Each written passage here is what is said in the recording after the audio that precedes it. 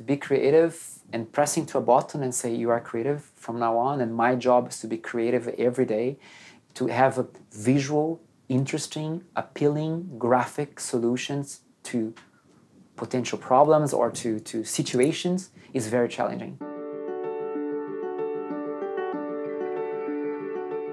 I was born in Rio de Janeiro. I started as a performing artist, and because I always loved drawing, and I draw since I am 6 years old, I decided to take my hobbies and make a real job out of it.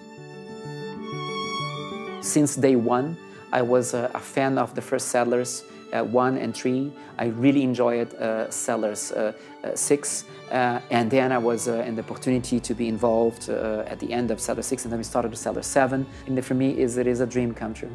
I'm art director, so I lead big teams to drive this project and to give the project the necessary graphic vision. My position is important to get a lot of overlappings with a lot of different departments. With the creative director, of course, we work hand in hand together because art is there to serve the vision. Create a game, you create the whole world first, and then you get into who is living there, and you have this global vision. I introduce the world and I create all the aspects of this world. I create the cult identity of these people, from the environment until their clothing and the props they use. The art department has a big variety on job types, and I lead, direct all of them to keep them on the vision, on the track. If you offer zero boundaries to artists, they get kind of lost and things goes in all possible directions. To keep them on track, we have what we call the Art Bible. And in the Art Bible, we have one about 300 pages where we define the world of the Settlers. To be able to read the game, we run a danger to create something that I call Disneyland effect. The Disneyland effect is a nice place, but everything is unnaturally set.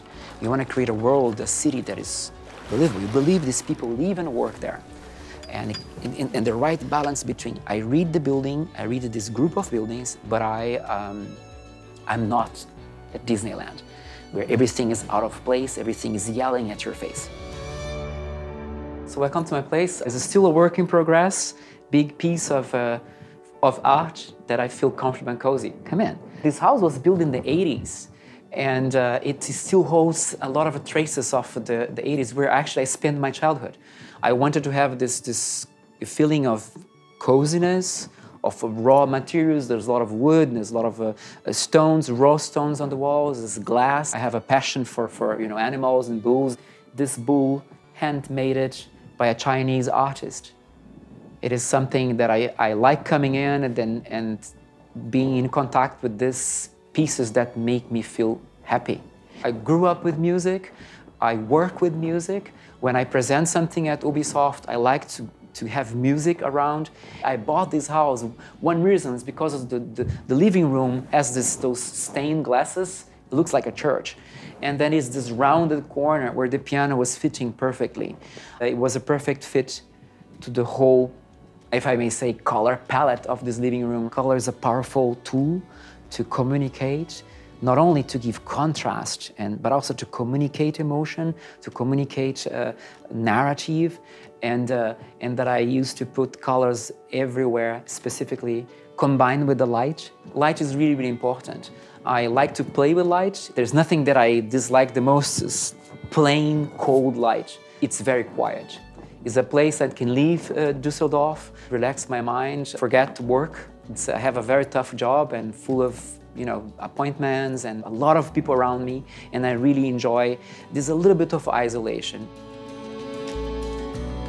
I consume art in all aspects, from X-Men, DC Universe, comic books, to classicals, Shakespeare, Molière, Corneille, those big French authors. I love to go to the opera house and watch dance and watch music. Whether Marie Antoinette with her favor for sweets or Nefertiti or whatever, a Marine soldier design or a girl with the elephant.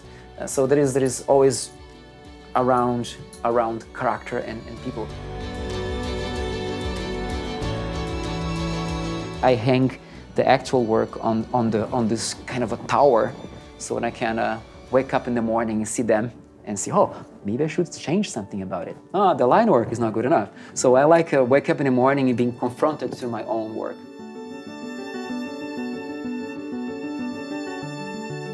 It is a bit of luck, and a lot of dedication.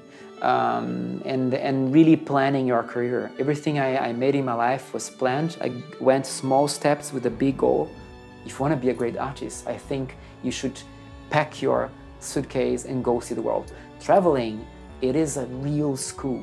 And all the work I do at the office, for example, are very inspired by the things I have seen. We have a specific area in the game that was very inspiring, and it's my last trip to South Africa.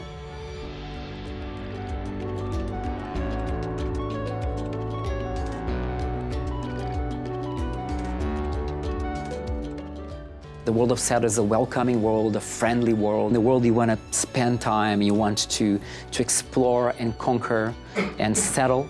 It's a stylized game, it is in the Settlers DNA, but this time you're going to go for full power, authenticity and believability.